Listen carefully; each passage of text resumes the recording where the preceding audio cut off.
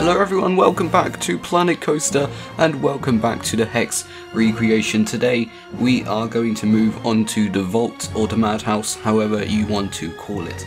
Now before I move on with the rest of this episode, most of you have probably seen on Twitter, or I did put it on the YouTube community page on my channel.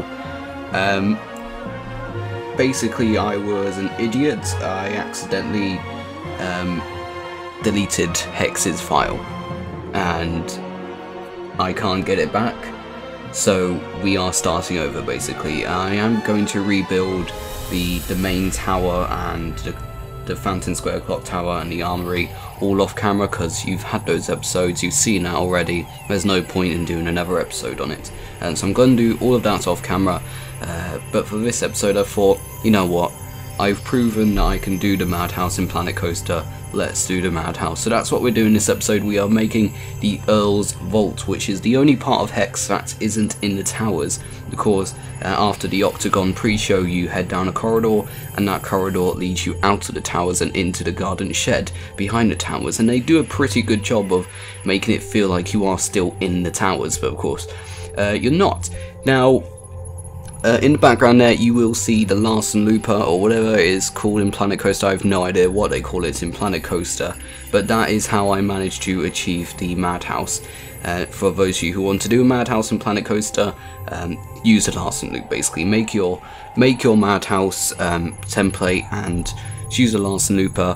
Don't use Rider Cam, use the perspective camera, I don't know what it's called, but don't use the Rider Cam basically. And yeah, and you can literally get a working Madhouse in Planet Coaster. It worked really well. I think originally I was going to try and do like a stop motion sort of thing, but well, that would have taken ages if I opted for stop motion. But yeah, so I'm just doing the vault now, and we're doing the columns, these sort of column pieces that just go around the vault. For something that's called the vault, it doesn't really look like a vault, I'm sorry, but it doesn't look that much like a vault. In real life, the sequencing of the vault is quite iffy, and you can't really replicate that in Planet Coaster. I have tried my best to replicate the exact sequence of the vault in Planet Coaster, but whilst you can do the Madhouse, you just can't do the sequencing that well, and because Planet Coaster's tools are so restrictive. You know, Frontier say that Planet Coaster is such a creative game and all that, and it's full creativity, but they don't realise how restrictive their tools are. They are so restrictive. So yeah, I couldn't get the exact sequence in Planet Coaster, but I got around about the same sequence. For these little box things, I don't know what they're called, the parts that connect the columns to the roof.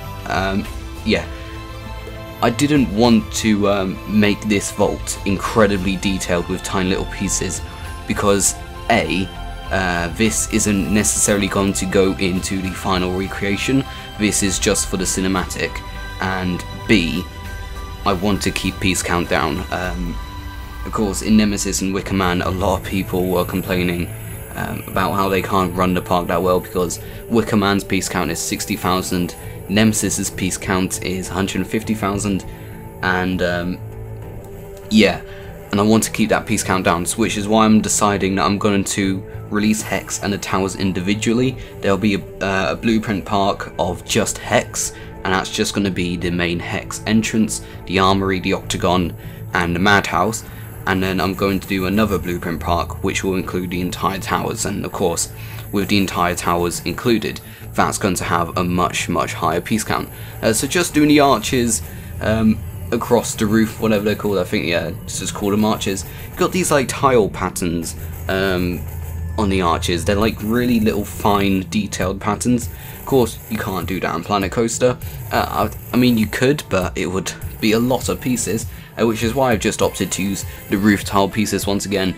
If you want to do like tiny little things in Planet Coaster, roof tile pieces are your best friend. Always trust the roof tile pieces basically, and just using the big wall pieces to make the arches actually look intact with the roof. So yeah, I've talked enough now. You basically know what's happening. We're going to do the Madhouse. This episode is a bit iffy. I know it doesn't follow the exact structure of all the other episodes, because this has been put together really quickly because of what I accidentally did on Tuesday night with the hex save file. I can't believe I've done that, but yeah, it's gone. I haven't been able to get it back. It is properly gone, so I am rebuilding that. So yeah, enjoy the rest of the time lapse. There'll be a full POV of the Madhouse at the end of this video. If you just want to skip forward to there, that's completely fine. So yeah, thank you very much for watching, and I'll see you all very, very soon. Goodbye.